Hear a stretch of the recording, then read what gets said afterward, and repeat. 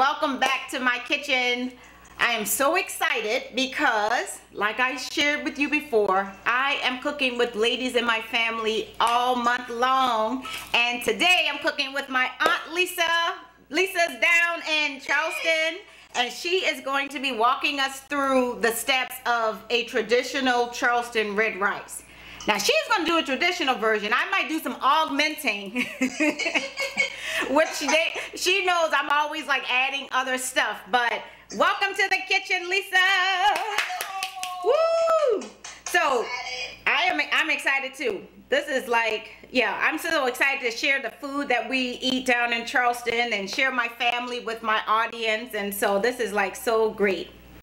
All right, so you're going to walk us through. So I have all of my ingredients. Let's run through some of the ingredients we have before we get started. So if you want to go. Green bell pepper. Okay, I have mine. I added some red too. Okay. We have turkey sausages. Yep, that's what I have. So I have some sausage right here, turkey. And we have some onion. Okay, yep, white onion that we diced up. Okay. Okay. And then the margarine. Okay, so the pot first. So we're gonna put our she has hers and I'm gonna put mine, and I have some butter that I'm putting in my pan. Okay. I'll go ahead and add my green peppers. Okay. So they'll get softened with the butter. Yes. So, and you have you used any other colored peppers with yours before? No. Oh, okay. So that's just a little something. If you guys have different, I like to have a lot of color in my food. So I had like a half a red pepper and a half a green. So I just cut them both up and put them in the pan. I mean, put them in a bowl for today. Okay, so we got that. Okay, we can go ahead. Pour our onions. Okay. With our peppers. Okay. So we're just basically sauteing up the onions and peppers together. Okay, Lisa, so I'm going to dice up two cloves of fresh garlic. Go for it. You're like, you're not doing that. No, ma'am. Yeah. So tell us this. So how did you start making, I mean, I know it's traditional for us down in Charleston, but tell us like your first memory of having made this rice. Did Granny teach you how to make it? How did you start making it? Yes, my mother did teach me. Okay. How to make the red rice. Just watching her. Uh-huh. And I find the easier way to do it by putting it in the oven. Oh, okay. But she teach me how to do it. Did Granny teach you all how to cook? Yeah, she tried to teach the other sister named Jody. Yes. Yeah. But she had other things on her mind. Yeah, we know. But she went till she got older to learn how to cook. Yeah. Because Granny could really. Yeah, she can cook. She helped. Yeah. She helped raise me, so she can cook. We just got to work on her pots. But the boys didn't really cook, right? No, Red can cook a little bit. Okay. He can do pork and beans and rice. I was just about to say he does the pork and beans and rice. Yes. Now, do you put salt in here in your thing to soften this up?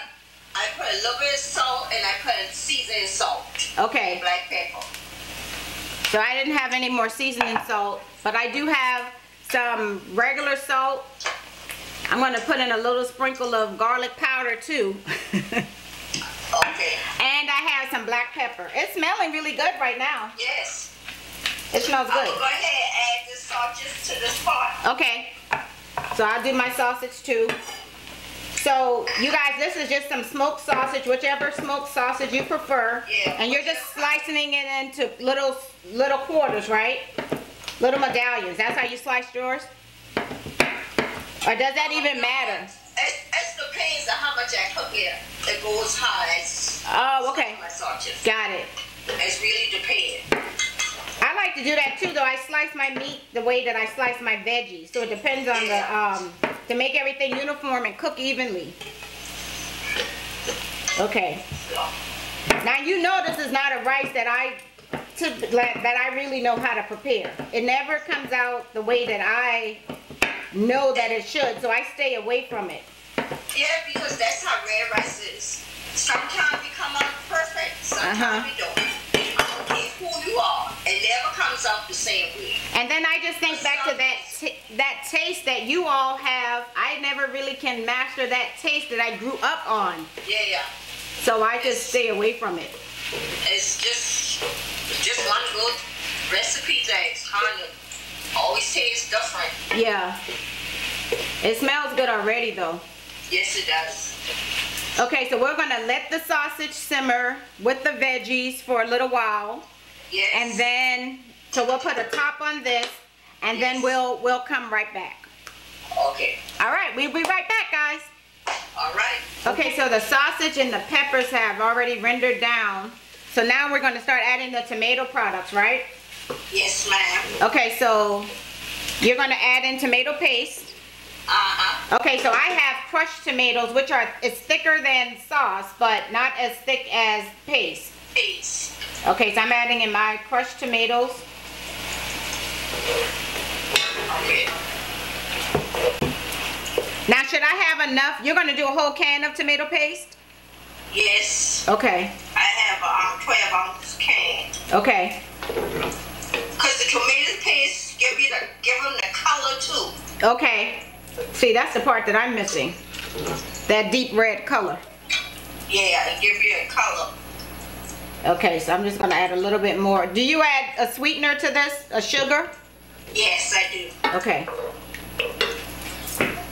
After that, I put everything in there. The tomato sauce, the water. Okay. So you sweeten it up that way. So I'm going to add the sauce. Okay. What size can do you have? I have 2 8-ounce cans. Okay, so I have 1 8-ounce can. That should be enough. Okay. I might use 2, but it's cans. Okay, so I have my sauce. Okay, so I'm going to get a can of water out the paste and the sauce. Okay, so I have my water. And just use your can, people, if you're a little leery about how much water to add. I typically eyeball the water, but I'm just trying to make sure that I am cooking this the right way. You rather put less water than more water. Okay, because the rice will be too soggy. Yeah, you can always add, but you can't take away, so you rather put less water. Okay, that's true. So mine is pretty, I think our consistency is about the same. Okay. Now yours is going to thicken up more, of course, because you're using the paste. So I can add in I think it's fine. I think it'll be fine. Yeah. Can you see mine? Yes. Okay. Let me see it a little bit more. Let me pull it closer. Oh yeah, perfect. Yeah. Okay. Yeah. Alrighty. And so then after this step, we'll let this reduce down a little bit more. And then after this step, we would be adding in the rice, the actual rice. No, we need to add the seasoning. You not add your seasoning? Yes, I did it to my, so what are you adding? You're doing seasoning salt? I added seasoning salt. Okay. And I'm going to taste mine just to be on the safe side. Okay. Some black pepper. Yep, I added black pepper. It tastes like it. It tastes like it. Tastes like it? Oh, I'm excited. I do. That sugar is going to change it. So I need to get some sugar. That's going to be the thing. Yes. Oh, I'm so excited because it's tasting like it. Yay! So I'm going to put in a little sprinkle of sugar. Now, I don't know how much sugar I just put in there, but I did put a sprinkle. Yes, Oh, we have a similar sugar thing. Look at mine, see? Mine has a little green top too. A little green lining on it. Alright. Alright, so let me give this a little rinse. Stir it. Okay. Let me get a teaspoon. It's definitely tasting like it. Oh, good. People, this is so exciting. I've never made red rice the right way. So this is so exciting. Jada, you're gonna like this red rice, honey. I can see yours. I can see that dark red color, the rich color in yours right from the camera too. Mm-hmm.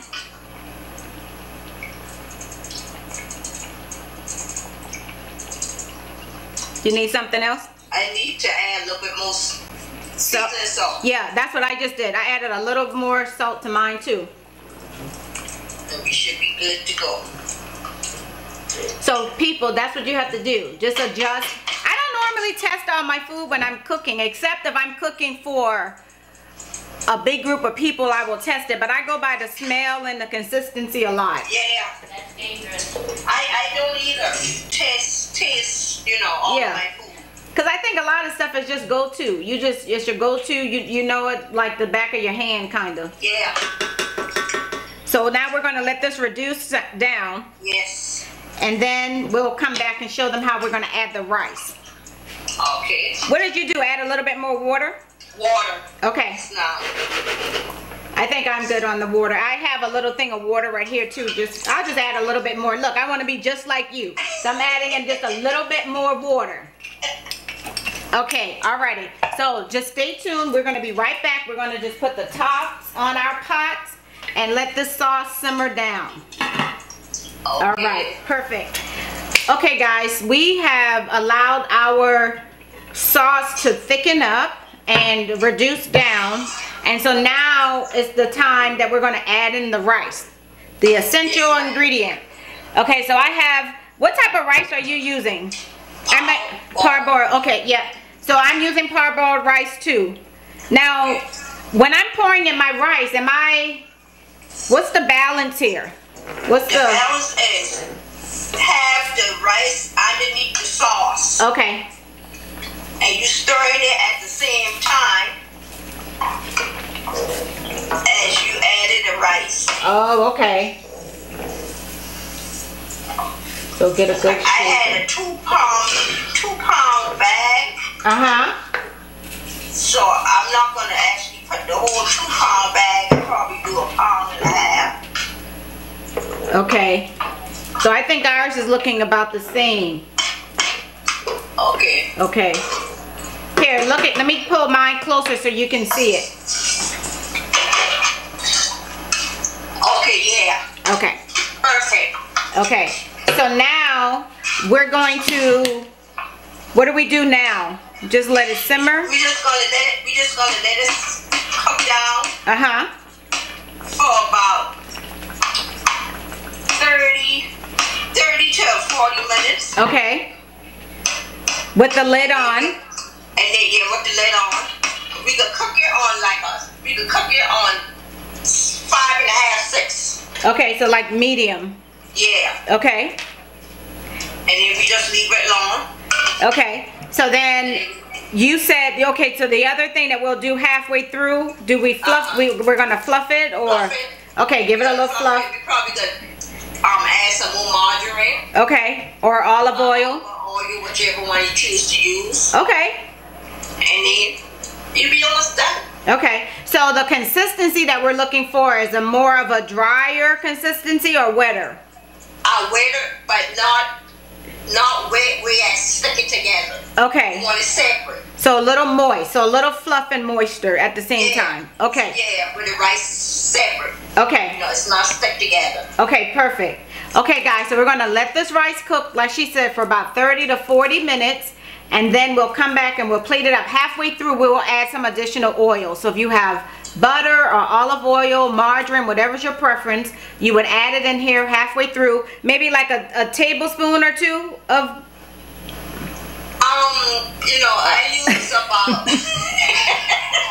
She's going to use another stick of margarine. Exactly. I'm going to do a couple of swirls of olive oil on my end. So you do whatever makes you happy on your end. That's what we're going to do in here. Okay. Alrighty. So we'll come right back. So stay tuned. We're almost done. Just hang in there with us. Alrighty, people. Okay. So she was right about the butter. So don't tell her, but I did add more butter to my pot. Don't tell her that she was right. It is helping to make the rice a little bit more moist than that olive oil, but don't tell her that I told you that I added that butter, because she thinks I added olive oil, which I did, but you get my point. Okay guys, so we're back and we're going to start plating up. Lisa is plating up her rice. So this is what hers is looking like. That looks delicious. Thank you. And I'm going to start putting mine in a plate here. So I'll put mine in a bowl. Oh, mine isn't pouring out, so I'm going to have to give this a little bit of a... Now, can you see mine? Yeah. Okay. Looking good. All right, so we're going to put this in a nice serving bowl, because when we have our guests coming over, we're going to just have this all ready for them to take a nice little serving out the bowl. And then, of course, we're going to do a test taste for you. Did you sample yours at all? Yes. Okay. It's delicious. Okay. So, and then I'll plate up a little. And then we can take a little taste and see if we really like it. It looks good. I'm excited because my stuff never turns out the way that I know that it should. So, alrighty. Alright, I got mine in a little bowl here already. Alrighty. Can you get that? Look at that. Yeah, your torture. It's looking good. So, alright, let's take a little. Alright. Take a little taste.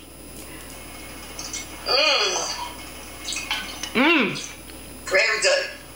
Very much. Seasoning is good.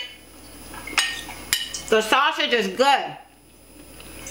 It's really good. Texture is good. Now, again with the color difference, Lisa used tomato paste in hers, and I used crushed tomatoes instead of tomato paste. So, for that richer, darker color, use tomato paste. But thank you so much, Lisa. Thank you. For showing us how to make a traditional Charleston red rice. We are so excited.